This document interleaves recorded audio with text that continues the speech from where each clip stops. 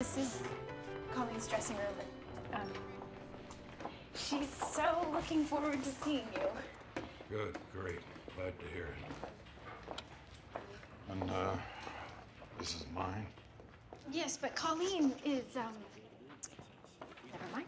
You got me the newspapers, the mixers, tropical fruit plate.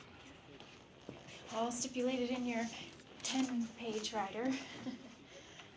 Nice of you. Colleen wants me. I'll be in here. Okay. Oh, no. He should come in here. Okay. What the hell is that? No hurry. No, and no. Okay. Did you tell her I have papaya in here? He gets a tropical fruit plate? That is just so pathetic.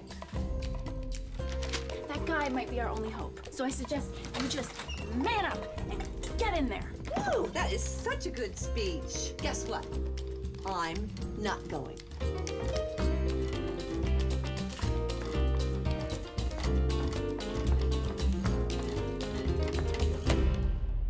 So, we'll be shooting Mike's promos all week, and then we'll finalize the format of the show on Friday, and then we'll rehearse Mike's openings and some segues. Excuse me, who's going to say goodbye? Pardon? Well, at the end of the show? Oh, doesn't really matter. I mean, Mike, you don't mind if Colleen says goodbye? Well, who do you My think audience... the public would rather hear from last? Someone who's won every broadcast award on the face of the planet? Or the former Miss Pacoima?